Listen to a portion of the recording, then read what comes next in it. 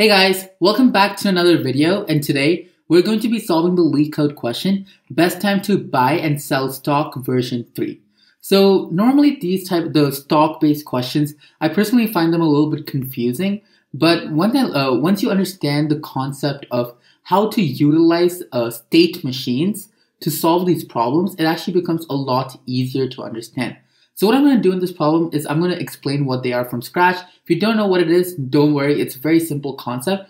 And we're going to go step by step building our state machine. And then we're going to try to convert the data or the visualization we came up with. And we're going to try to convert that into code.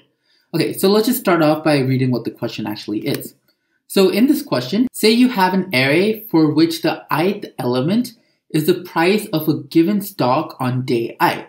So what this means is the first element is going to be the price on day 1.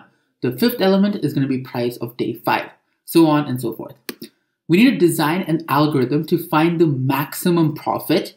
You may complete at most 2 transactions. Okay, so all this is saying is that once we buy a stock, we can sell it, we can buy another stock, and we can sell it. So we can't do more than that. So we can do a maximum of 2 transactions.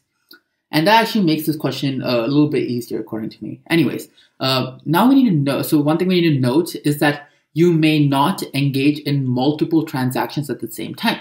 So what that means is, let's say I bought a stock and now I'm holding it. I cannot buy another stock in that period. That's not possible. I can only buy another stock once I have sold what I currently have. So let's take a look at a quick example before we go on to the whiteboard. Okay, so over here, we have these prices, right? So just a quick example. So this is at the index 2. So that means that's the price for day 2. Pretty straightforward. So what do we do over here? So what we're doing actually is we're buying on this day over here. We're buying on day 4. And we're going to sell over here. So on day 6. So what is the profit? So let's just go step by step. On this day, since we're buying for 0 rupees or dollars or whatever, in that case, we're not going to be spending any money. 0 is basically free. So our profit as of now is 0. Now we're going to sell that for a price of 3. And when we sell that, we're going to be gaining profit. So now we're going to get plus 3. So our profit is going to be 0 plus 3, which equals to 3. Again, what we're going to do over here now is we're going to buy over here. So when you buy, you need to spend money. And when you're spending money, you lose profit. So we're doing 3 minus 1, and right now our profit is 2. And finally, we're going to sell at a price of 4. And over here, we're selling at a price of 4, so our profit increases by 4. 2 plus 4 is 6, and we get our answer over here. So we just went through it real quickly just to understand the question, but how can we do this step by step in order to get the solution in the most optimal way? So to do that, let's look at the idea of state machines. Alright, so what are the conditions or cases that we have? So our stock or our program per se can be in several different positions. It could be in a resting position, right? So this could be like a position where it's not doing anything. We could be in a holding position. So think of this position as you bought a stock and now you're waiting to sell it.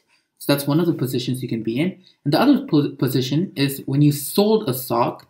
So you sold a stock. So now you might be waiting for a time where you can buy again, or you're done with selling it for a total of 2 times. So over here we have we have a restriction, and the restriction is that we can make a maximum of 2 transactions. So these are the things that we kind of have to keep in mind, and we can use this to draw our state machine.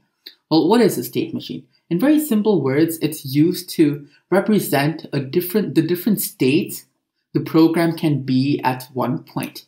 So let's just look at all of these 4 states, or how many ever states. So in the beginning, we're going to start off with a 0 state, right? So this is a 0 state.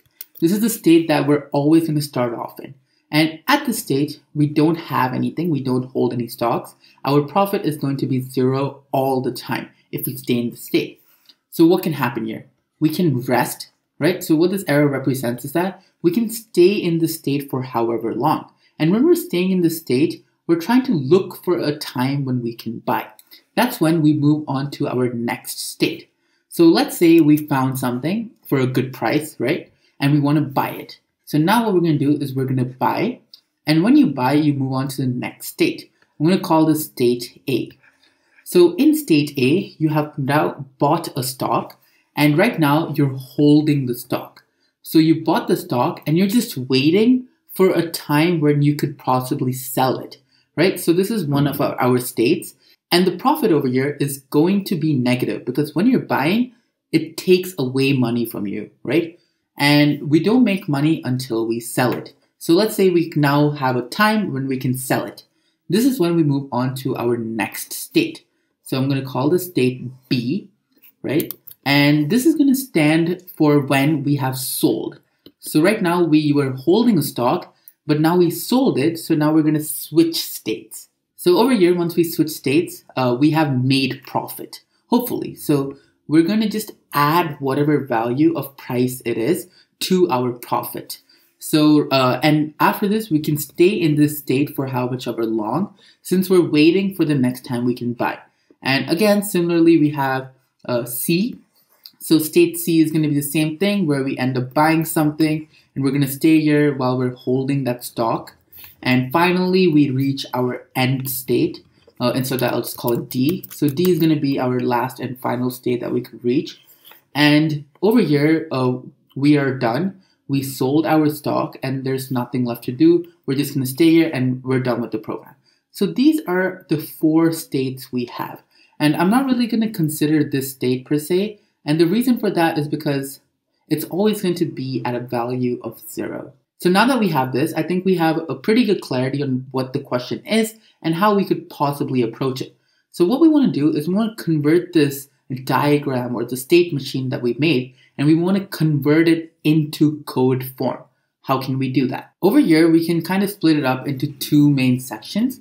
The first being buying and the second being selling, right? So those are kind of the 2 actions that we have, right? And that's what determines how we change states. So that's pretty important. So let's take a look at buying. So in both of these conditions, we are starting off at a state called state, right? So think of state as a variable, and it's going to be the current state that we are on. So when you buy, you can actually be in 2 states. So before buying, you're currently in a state which you still didn't buy anything, you don't have anything, but you're waiting to buy.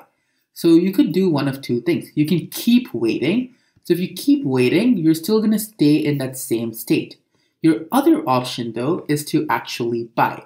So what we're going to do is we're going to take the previous state. So let's just say the previous state is called X. And what we're going to do is we're going to subtract that with whatever the current price is. And the reason for that is because when you're buying, you're spending money, so our profit is going to decrease. So these are the one of 2 things that is going to happen. And in order to choose between which one we want, we're going to take the maximum between these 2. Okay, similarly, let's look at selling. So when you're selling, you can do one of 2 things. You currently have a stock and you're waiting to sell. So right now, you could stay in your same state. You could stay at this current state that you are in. And your other option is to actually sell it. And when you sell something, you're moving from one state to another and you're making profit. So you're going to add that price to your profit. So you're going from state X plus price. And if you still don't understand what X means, just think of X as the previous state which you're coming from, right? And so we're going to take that plus price. So, and again, to choose which value we want to stay in, we're just going to choose the maximum of it. Pretty simple. And why maximum, you might ask? Well, if you just look at it logically, when you're selling, you want to be able to gain the highest profit. And when you're buying, you want to lose the least amount of money possible. And it's just the concept of buy low, sell high. Pretty simple. Okay, so now let's actually transform this into code. So our first step is going to be to check whether the prices list actually has values in it. And to do that, what we're going to do is we're going to see if not prices, and in that case, we're just going to end up returning 0. Okay, so now that we took care of that, we can start with making our state machine. And let's just take into account all of the states we had. So we had A, we had B, we had C, and we had D. Right? These are going to correlate to the previous diagram. So if you want to draw that comparison, you can try doing that. So A is going to be initialized with whatever is at the 0th index, so the first element. So price is 0. So over here, it's actually not just going to be price is 0. It's going to be negative price is 0. And the reason for that is that we're actually just going to be looking at the profits directly. So when you're buying, the profit will be negative, right? Or at least it would decrease. And for everything else, we're going to give it a value of negative infinity. And the reason for that is because all of these values are going to get overwritten regardless. So that's why we want to just give it a value of negative infinity. And to do that in Python, you do float and then negative inf. So that's the value of negative infinity. Okay, so now that we now that we've initialized our variables, we're going to iterate through each of our prices. So for price and prices. Now we're going to kind of change the values of each of our states, and we're going to do that similar to how we did it in our diagram. So let's start off with A. So when we're in A, we have one of two options. We can either stay there, so that's this represents just staying in A, or we can buy that stock. So if you were to buy that stock, it would be negative price. And again, price is the current price of that day. Okay, now let's go on to B. So now we have B, and in B, similarly, we have two states. One, we can stay in B. So when we're staying in it, it means that we're waiting to sell the stock. And two, what we could do is we can buy the stock from A and sell it at whatever the current price is. So we're going to go from A to B. So we're going to say A plus price, and it's going to be plus price because we're selling it. Okay, so now we're going to go to C, and similarly, max between C, and C is going to be the current state it's at, or we could buy it, and when we're buying it, we're going from B to C, right? We're changing states. So what we're going to do over here, we're going to do B minus our price. And finally, we have D, which is going to be considered as our last state. And over here, we're going to take the maximum between D and the so in D, we're going to be selling, right? So we're going to go from the previous state and increase our profit. So we're going to do C plus the price. And that's it. And we're going to end up returning the value of D, since D is actually going to have the highest value. And over here, I know it might be a little bit confusing. Well, you might be thinking, well, what if we actually just only make one transaction? And to explain that, let's just go into a debugger real quick, and I think it should be pretty clear over there.